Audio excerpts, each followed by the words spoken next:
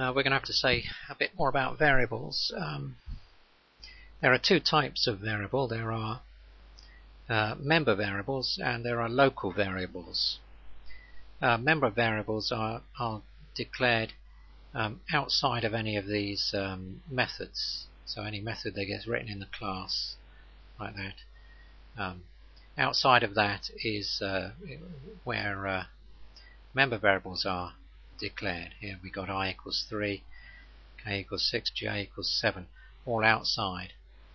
And the scope, that means whereabouts you can actually refer to them, and it's basically anywhere within the class at all you can refer to these variables if you're inside a method. Actually, when it comes to initialization, it does make a difference. You can't refer to stuff before it appears, basically, but I'll come to that later.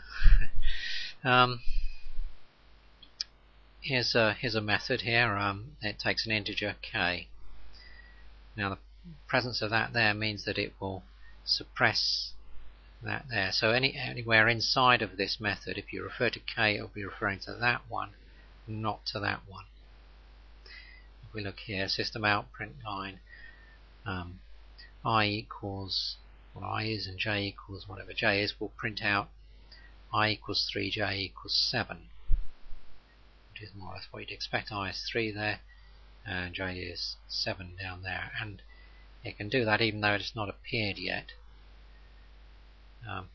because inside a method it's considered that all of these member variables are declared. It's almost as if they're stuck up the front first. Okay, we'll look at this next thing, I equals 4. Well, that can be used from its point of declaration up until the end of the enclosing block. That means the end of the pair of left and right curly brackets that is declared in. So it's from there up until there you can access I. So long as you can access I, yes. If you try and say k equals 1 at that point there, for instance, you'll get a compiler error. Well, it will give an error because k has already been defined here, so you can't override that. If we declare a block like this from there to there and put j equals 5,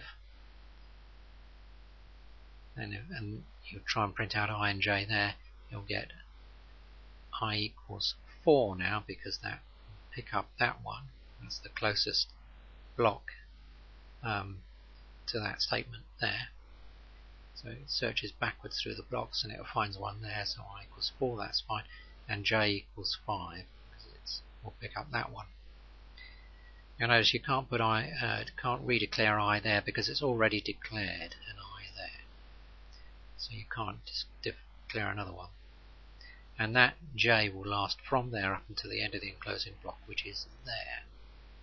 That means, of course, that if you put another block in, you can declare another j again, declaring it to be 9 this time, but it's quite happy to do that because that one has gone out of scope. It basically no longer exists in the system. And if you print it out, you'll get again I equals 4, this time j equals 9, because I'm picking that one.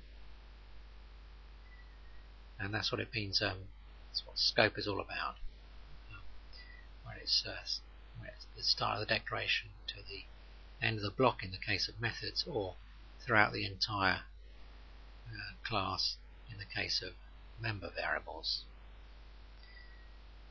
And there's the two types of variables, member variables there and local variables there. And there's some more to say about local and member variables later.